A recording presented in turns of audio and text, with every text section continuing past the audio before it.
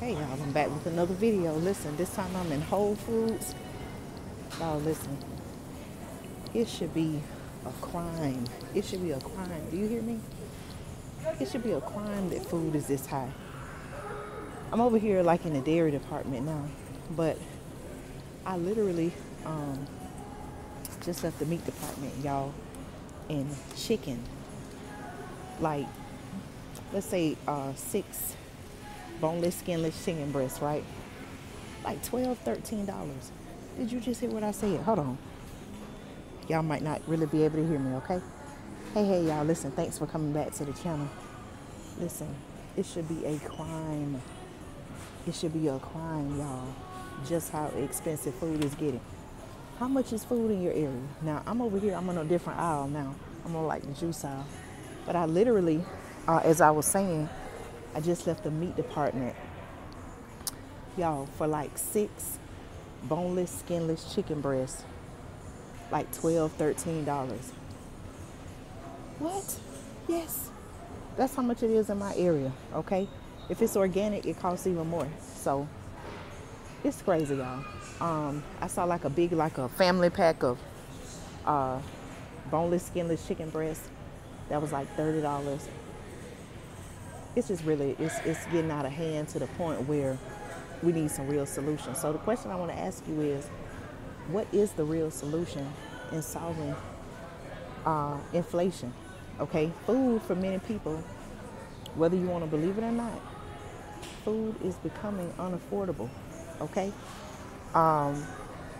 whether you have a small family in your household or whether you have a large family, food is literally, I'm watching it happen, y'all. It seems like food is becoming unaffordable. Let me see if I can just go back over here and show y'all real quick just how much it don't make sense. And it's not only with meats, okay? It's with everything else.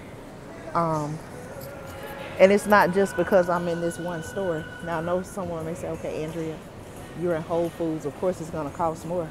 No, it costs more at every store, okay? You know, it just depends on how you want to eat. Now, you all do your research, okay? Chick-fil-A and their recent decision to change their chicken sandwich, the type of chicken that they use, that was even more of an eye-opener for me, because I was like, okay, well, what about, because I buy chicken in the store, right? And I was like, okay, well, what about the chicken in the store?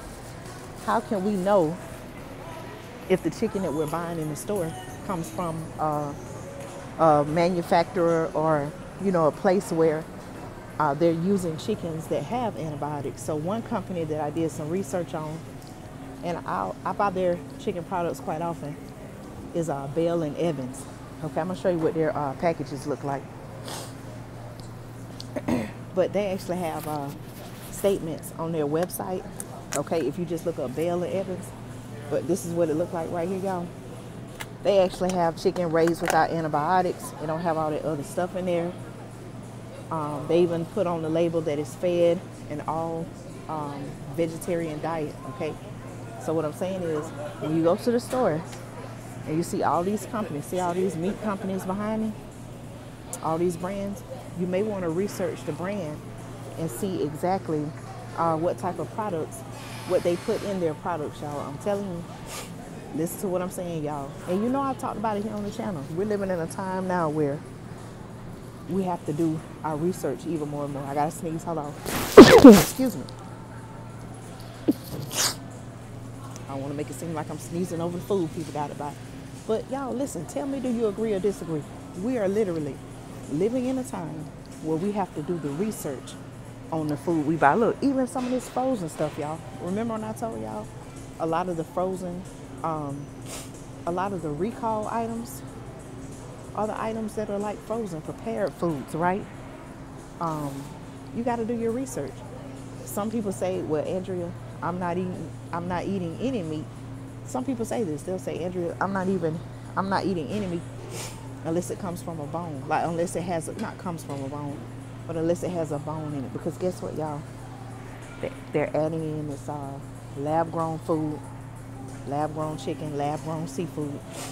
All of this stuff they're mixing in, okay? And in my opinion, okay, I don't want to, you know, You're certainly entitled to your own opinion.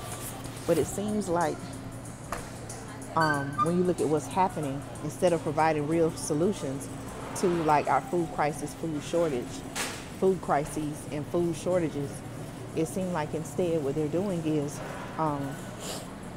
they're making more and more of a food shortage and food crisis, so much so that the only solution, right, solution in quotation marks, would be to usher in this lab-grown meat, lab-grown food, all this other kind of stuff. Okay, so just be on the lookout for that. But it's getting frustrating. Y'all, now look at this, y'all, and I'm going to end the video with this.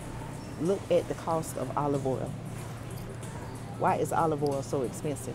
Now, of course, the better quality, you're going to pay more. But look at this right here, y'all. This is $20 bottle of olive oil. 16.9 fluid ounce. This is $20. Some of these are like $30. It's crazy. $25. Almost, it's just crazy. What are people to do? What are people to do? People that are trying to make ends meet. People that are just getting by. I think about people who are even on a fixed income. You know, they're, look, y'all, the bottle that I want to buy, look.